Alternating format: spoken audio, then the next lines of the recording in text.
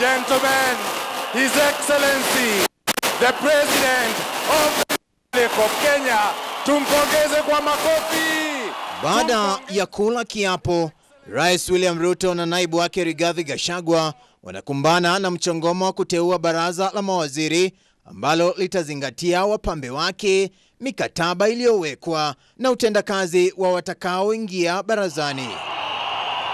Tayari baadhi ya wapambe wa Ruto wameshaanza kurusha ndoano ya kunasa nafasi katika baraza hili la mawaziri 22, huku viongozi wengine wakiuasi muungano wa Azimio na kutua Kenya Kwanza kupata kipande cha mnofu serikalini. Well, I think you try to be very careful to combine interest with ability, because his main thing is to deliver on his promises, and he cannot deliver on his promises if he has the wrong people in the cabinet, the wrong people in terms of ability, capacity. Of course, whoever he puts in the cabinet must have 2 or 3 qualifications. One, must be loyal to Ruto. There's no discussion about that. Must be loyal. 2, must be competent, ability, not a sycophant, but somebody who can tell the president thinks something is happening, something is not right. And the president then should have that ability to listen to good advice. If he does not have that good ability, then the cabinet will be just full of sycophants and nothing else, which is not good. Kulingana na Profesa Macharia Munene, hali hii huenda ikachangia baadhi ya viongozi katika muungano wa Kenya Kwanza kujiuzulu katika viti walivyochaguliwa na kukubali mwito wa kuwa katika baraza la mawaziri. And so you expect a few people to be considered. Wetangula is out because he's got a bigger job. He's the speaker. He delivered Bungoma, so he became speaker. Kingi is out because he's the speaker of the Senate. So those are already taken care of in their own way. And the other people who are in parliament who are likely to hold key parliamentary positions. Therefore, they do not have to be in the cabinet because they are needed in parliament to shepherd some things. So he will take all those into account.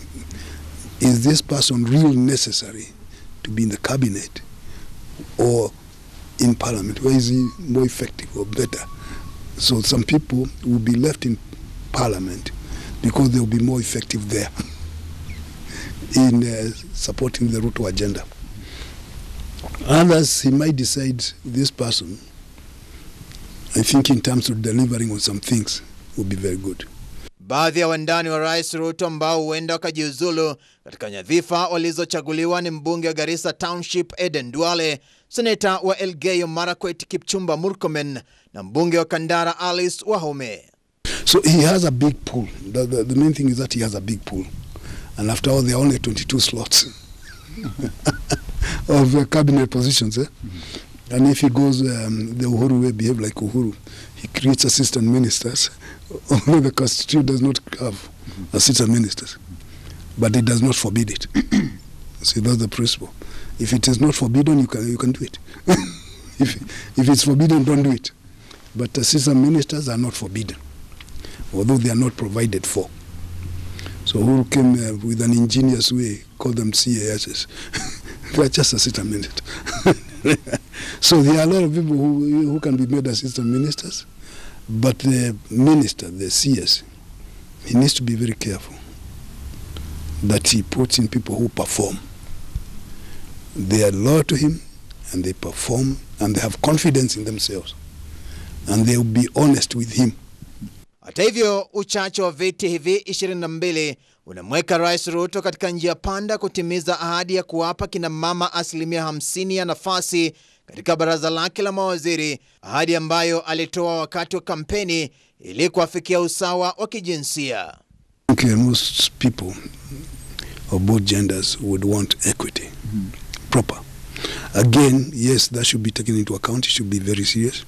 And there are a lot of good women around who qualify to be in cabinet, and they will be in cabinet. But the bottom line is, don't put somebody there just because she's a woman. No. Again, competence, loyalty, and then gender. But you don't start with gender. And then, so you end up putting people who have no business being there, which is wrong. There are enough women for him to find competent ones who are also loyal. It would be a tragedy if he puts somebody there just because somebody is a woman. Yeah? It's a tragedy. But they are there for him to decide. It is a decision. Majina tofauti yamepigiwa upatu kutoa nafasi tofauti katika baraza la mawaziri, zikiwemo waziri, katibu mkuu na hata wakuu wa idara tofauti serikalini. Kwa zawadi wandani wake, wakiwemo wale waliopoteza katika uchaguzi mkuu Agosti 9, nafasi za katibu mkuu mtendaji ambazo zilibuniwa na serikali ya Jubilee katika tamu yake ya pili, itampa nafasi zaidi Rais Ruto, hata licha ya mahakama kuu kuharamisha nafasi hizo kwani hazipo katika katiba. Wale ambao wanatarajiwa kuwa katika baraza la mawaziri la Rais Ruto ni kinara wa ANC Musalia Mudavadi, ambaye anatarajiwa kutwikwa jukumu la karani wa mawaziri, aliyekuwa spika wa bunge la kitaifa Justin Muturi na seneta wa Tharaka Nithi Kithure Kindiki.